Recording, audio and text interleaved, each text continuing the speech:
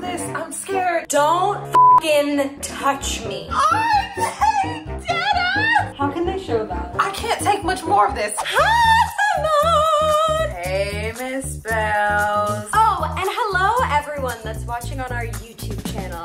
Thank you for subscribing. We love you. I hope that all of you guys are doing well. We love you so much. Today, we're on some crazy shit.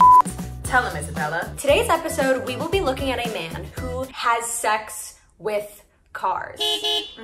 Right. We're watching clips from a documentary that we'll link down below. But apparently there's a big community of them. Of men that have sex with their cars. Now shut up and drive. I feel like we have always joked like men in their cars, but this is gonna give a new meaning to men in their cars. Let's begin. This is Vanilla. She's a 74 Vanilla. Standard Beetle, and I named her Vanilla because Lick me out, vanilla. Pure vanilla. it's kind of a sexy, sensuous name. Everything about her is very sensuous to me. I enjoy holding her. I enjoy being part of her. And No, it no, is- no, no. Stop touching I'll her. be doing this, and it's almost impossible, you know, to resist her. But she's my lover.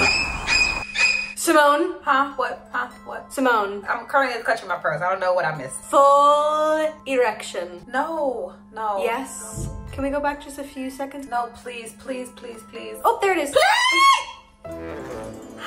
You can't say he's lying. You can't say he's doing this for attention. That's his penis. Hello, penis. Hello there. I don't want to do this. I'm scared. Did you guys hear that? I'm scared. I think a lot of men act this way with cars. I don't know cars. I've never known cars. So every time a man's like, and they like name them, they're like, this is Sweet Sylvester. Isn't she hot? And they like wash them. This is what it looks like. What? He's like literally humping the car while he's talking about it. Vanilla For my Beetle of love. 74, your creamy body I adore. Flesh and metal, overwhelm, man No. and car, become This isn't the one. song. What kind of love song? I'm gonna write you a love song. When you're parked in my yard, where my sun sets, freed from the light of day and dark, I leave my loving seed. What is your loving seed? Oh my god, isn't this exciting? First of all, if someone ever wrote a love song about me and the tune of it is da, da. It's giving very much Phantom of the Opera. It's giving like Count Dracula. And it's one. And he's like, your creamy white body. Vanilla is like, sorry, try again. Vanilla, she's cutie. She deserves a little bop. Look at those tailpipes. It's a part of the body, but it represents the car's anus in more ways than one. No, It's just like- no. Just about when you're ready to explode with love, you just place it in there, maybe grease it up a little with some lubricant. It's fantastic. No. The sensation is unbelievable. No, this doesn't exist. I'm not here right now. I'm not here right now. Who did the sound on this film? Cause come on, we couldn't cut that out. We couldn't get rid of some of the background sound. We have this man saying, Final ecstasy. Lube it up. Grease. The tail light is the anus. no, not the taillight, the tailpipe. Girl, tail light, tailpipe. Shine bright. Shine light. Tailpipe, taillight, Shine bright, shine bright. taillight, tail bright, shine bright. Fuck your car. Here's what I don't like. I don't like that he's sexualizing another car while he's in Vanilla. Yes, that's f***ed up. You're inside of Vanilla talking about another car. That's where I draw the line. Go in like this and then go like that. That's where it's too much. Yep. We had noticed Edward eyeing up our hire car along the way, but now something else took his fancy. No, that's someone else's car. That's someone else's property. How you doing? How you doing? You lonesome out here? Are you lonesome? Where's your owner? Somebody about to be trash. What? Not bad. Not bad at all. Time to go Betty by. He's not even having safe sex with Vanilla. He's literally just putting his everywhere to go. Don't fucking touch me. I'm being Vanilla right now. I saw what you did right over there. You go make out with some other stranger who's by herself.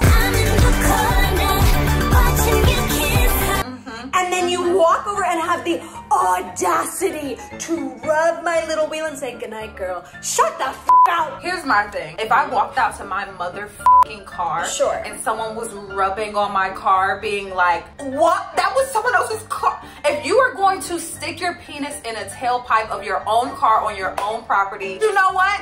Do whatever. Edward was an early riser. Unaware that we were also up, he grabbed the opportunity to get intimate with our car. It's their car.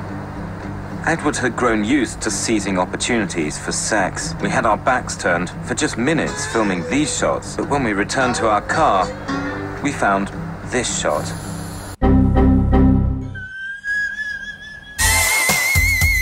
How can they show that?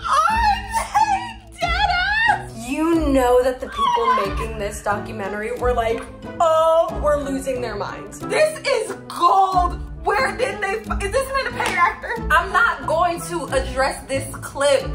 It's too much. Did Vanilla see this? Probably. I would be pissed. I would be pissed too. Justice for Vanilla. Hey, good morning, Vanilla. How you feeling, kiddo? I slept great last night. Don't you I'm sure she did. Gave her a little loving before going to bed. Oh yeah? Yeah, she liked that. I'm just getting some of the smudges, love smudges off of her. Some of the loving seed. God, yes. She loves it all over her, that's for sure.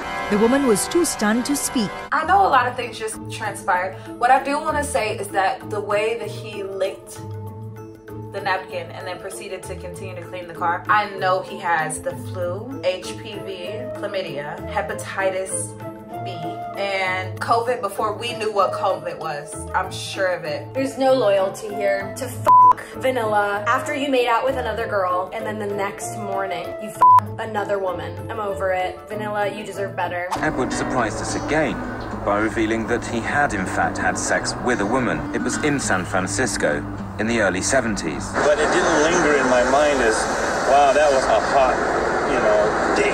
My mind seems to just want to shift to other subjects, and so, ooh, like that. Look at that car. Oh, bitch. I all over it. I can't take much more of this. I'm glad he's talking about cars and not about people. You should have respect for the things that you're attracted to. Literally, if this was a man talking about women, it would be disgusting. Disgusting! Just because you're talking about cars, one, it's still disgusting, and two, now it's weird. It's interesting too because when the woman that we reviewed that was in love with the Eiffel Tower, shout out to that episode. If you haven't seen it, go watch it right now. People call me cuckoo, I don't care. What we have is real. She was respectful. She was so respectful. She's not like looking up at the Eiffel Tower like, I'm gonna cream all over you. Never. Don't ever do my bitch. She would never, ever, okay? You express such love for these cars, but they can't express it back to you. I can feel an energy coming from her that I guess I imagine is a sense of appreciation. I want to make sure that people know that the power of imagination can be just as real as anything. It's a sense of imagination. Imagination. That creates a life in the vehicle.